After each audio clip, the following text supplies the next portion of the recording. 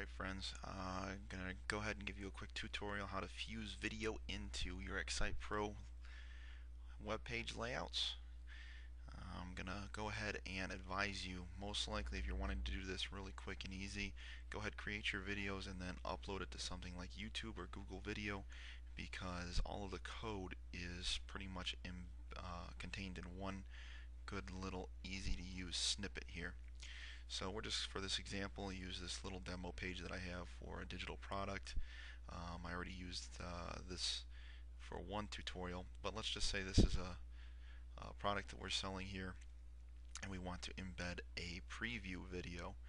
Now I'm hoping everything will be a lot easier in XSitePro version 2, but editing source code between design view and source view isn't so easy as I would like it to be. But let's just say we're going to be using the older version of XSitePro because the new version is coming out soon. So what we're going to do is I'm going to show you right here in my YouTube account that I actually already have a preview video made up for this little product here, and it's already uploaded to YouTube. Hopefully you know how to produce your video in a either a WMV format or an AVI format, which is easy to upload into your YouTube account. And then all you need right here is this embed code. So you highlight that, hit Control C for copy, and then switch back over to XSitePro. Now, how I do this in this version is really easy. Wherever I want to put the video, I type the word replace, R-E-P-L-A-C-E, and then you can switch over to your source view. Once you're in your source view, click anywhere in the source view and then hit Control F for find and type in the word replace, and it'll hunt down that word replace. Well, sometimes it doesn't. I don't know why. Let's try again. We go to the top and we say Control F, replace, find next. Yep, there it is right there. So we go ahead and isolate the word replace. In fact, we'll go ahead and isolate this entire font section here, from font all the way to end font. We'll highlight the whole thing, and then we go ahead and paste over it. Oh, that was close, almost. So we'll paste over it, and there is the YouTube code right there. If we switch back over to design view, it'll only show this little thing that says object. So we can always hit save, and then you can preview it, but I already know it's going to look just how we want it to, so we'll go ahead and hit the publish button, and it will go ahead and update this page for us, and we say OK.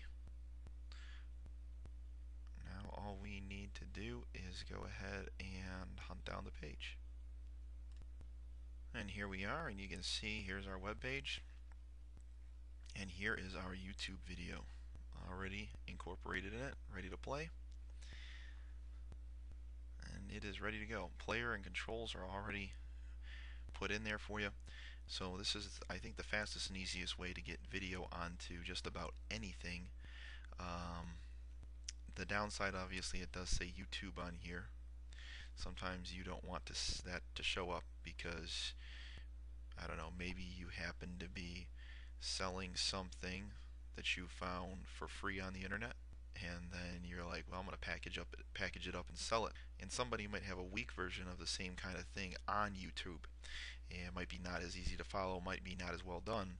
But if somebody's like, hey, this is on YouTube, maybe I can go to YouTube and find other stuff, and then they basically find whatever it is you're selling, that doesn't really work out so well. Sometimes YouTube is not the best route to go, but most of the time it is. It's the fastest and easiest way, and pretty much it's the exact same if you go with Google Video. The big advantage to Google Video versus YouTube is length of recording. YouTube can only be 10 minutes long, whereas on Google Video you can have pretty much unlimited length to your videos if you want to upload with Google Video. And then Google Video, since Google owns YouTube, indexes all of the YouTube videos as well as all the Google videos. Another advantage that you have to your Google videos is that you can select like a private setting where it's not published publicly, so you get a link to it that you can email to friends and family, and you can fuse it into your own web page. But people searching for whatever topic in Google are not going to find it because it's not posted in the search results. So sometimes you want to do that. But in any case, that is the fastest, quickest, and easiest way to go ahead and get your video incorporated into your XSitePro layouts, simply by, like I said, copying your YouTube object code from your YouTube page, which we see once again right here. It's always directly to the right of your video. And you just type replace wherever you want to go ahead and incorporate your actual video. Switch over to source view, hunt down that word replace, and then paste over it with your YouTube source code. Upload your page and you're good to go.